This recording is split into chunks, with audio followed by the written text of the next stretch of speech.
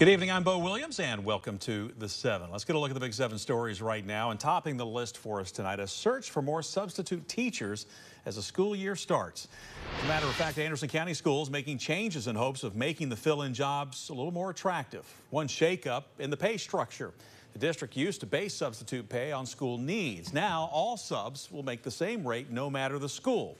$80 per day if they are not certified or don't have a degree, $95 if they come with a degree and certification. They'll also be able to work more hours, and some would-be substitutes will have the chance to pick their assignments. You can isolate yourself to one particular school and one particular grade band. If you don't want to do kindergarten, you just want to do 1st through 5th. Some people are a little intimidated by kindergarten. You can, or you can do, you can go, I want to do elementary, middle, and high school. So you can have that flexibility of choosing what you want to be available for. With ESS, now they can work as many days as they want to. ESS also offers health insurance and benefits, so they can draw from those as well. Any of the employees can, but a large majority of our substitute workforce are retired teachers that come back. The ESS mentioned by spokesperson Ryan Sutton is a subcontractor which handles substitute staffing. That's how Anderson County is able to get around the state rule capping hours for retired teachers. Would-be substitutes apply for these jobs through the company at ess.org.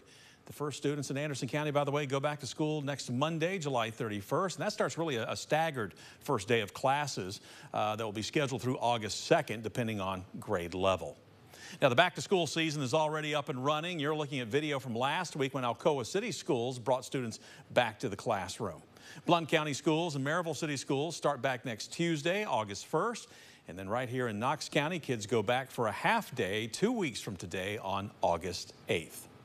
If you need a reminder, by the way, of your kid's back-to-school date, get out your phone, scan that QR code right there in the middle of your screen. We have a full list of those start dates for you for students all across the area. It's at our website, WATE.com.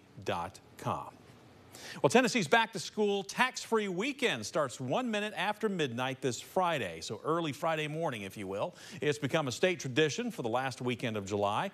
The usual limits apply once again for 2023. On the tax-free list, clothes less than $100 per item, school and art supplies, plus computers, including laptops and tablets, if they cost $1,500 or less. The sales tax holiday ends at 11:59 p.m. Sunday, July 30th. And then a day later, the next tax holiday hits, this time on groceries, starting at 12:01 a.m. August 1st. It runs a lot longer, though, all the way through 1 minute to midnight on Halloween, October 31st. The extended grocery sales tax holiday passed along with the Tennessee Works Act signed into law earlier this year. Here again, state put limits on the tax break, though. It doesn't cover alcoholic drinks, tobacco, candy, or dietary supplements, plus items sold from what the state calls a, quote, micro market or vending machine. Our next Big 7 story for you, new information on a motorcycle wreck that left one man dead. Tonight we know that man's name, Michael Thomas. Police say Thomas was 44 and lived right here in Knoxville. The crash happening on James White Parkway around 3 Monday morning. Knoxville police believe Thomas was headed south when his bike hit the inside wall. We'll check back for more updates on this crash as that investigation continues. Next on our Big 7 list for you, a bump in the road to the White House as the race for president comes through East Tennessee. The TDOT camera was rolling in Chattanooga when a motorcade carrying Florida governor and Republican presidential hopeful Ron DeSantis got into a crash. The collision happening this morning was right there on I-75. Chattanooga police say the campaign cars, 4 of them, really smacked into each other when traffic slowed down. Now, Governor DeSantis was not hurt, and we're told he was able to keep going with the day's schedule of campaign stops, one of which, by the way, brought him to Knoxville. It was a private event, so our cameras were not allowed inside. Also from your local election headquarters, State Representative Gloria Johnson sounding more like she plans to challenge Senator Marsha Blackburn. We told you back in May the Knoxville Democrat was considering a run against Senator Blackburn. Well, today we checked back. Johnson taking a jab, saying, quote, Tennessee has a senator that stands with bullies. I have a reputation for standing up to bullies. This comes after her time in the national spotlight as one of the Tennessee Three, state lawmakers who brought protest over gun control rules after the Covenant School shooting to the floor of the State House.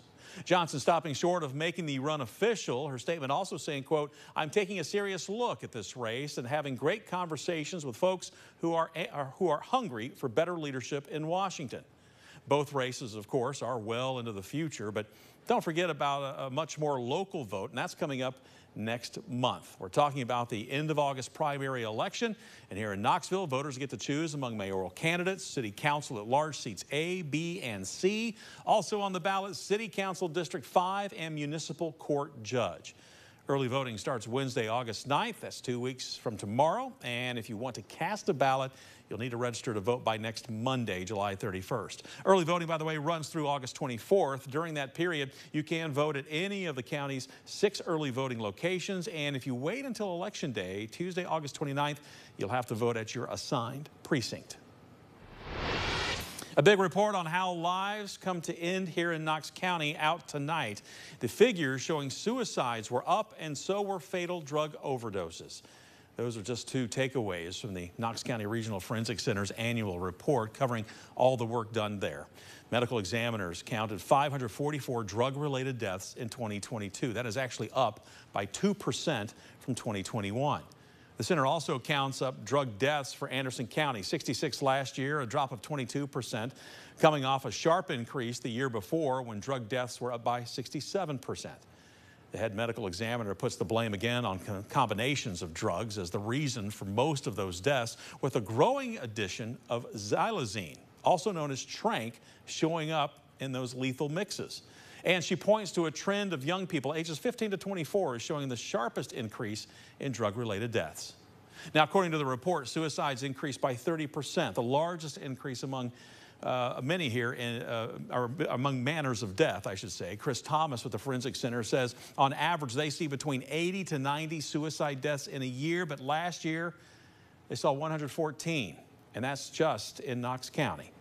So take a moment and look at your screen. This is the Suicide and Crisis Lifeline. If you or someone you know is struggling, this service is there to help you out. All you have to do is dial 988, or you can go on their website in 988lifeline.org.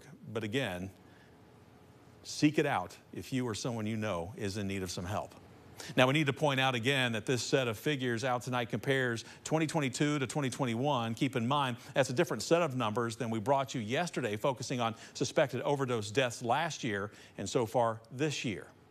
And if you are a loved one, again, dealing with those addiction issues, there is that help. And again, we've got the free confidential helpline for you. Call Tennessee's Red Line, the number on your screen, 1-800-889-9789. All right, we have some more unfortunate numbers on our Big 7 list for you tonight we want to pass along to you. This past weekend's deadly boating accident on Norris Lake is the state's 18th death on the water in 2023.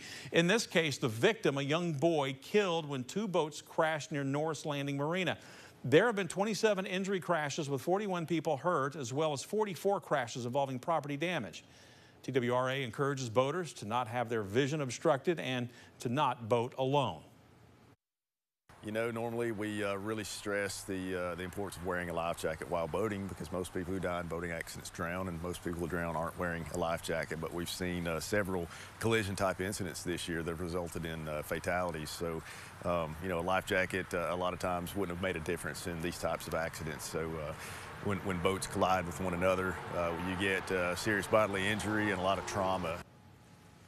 There were 29 boating deaths last year. State wildlife officers say Tennessee averages 22 boating deaths per year.